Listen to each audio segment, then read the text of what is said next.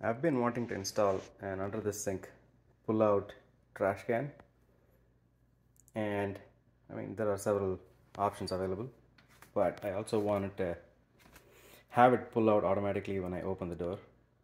The problem is this is a sliding door, and I finally figured out how to do that.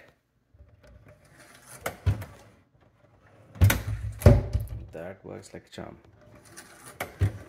Pull it out, put your trash in, let it go.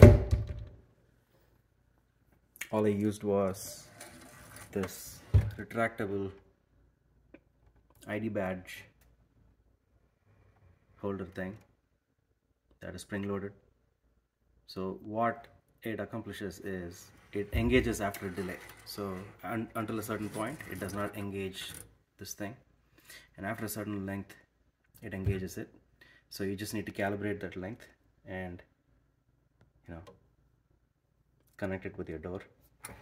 And I basically also have like a spring loaded thing that pulls this setup back when nothing is pulling it outwards.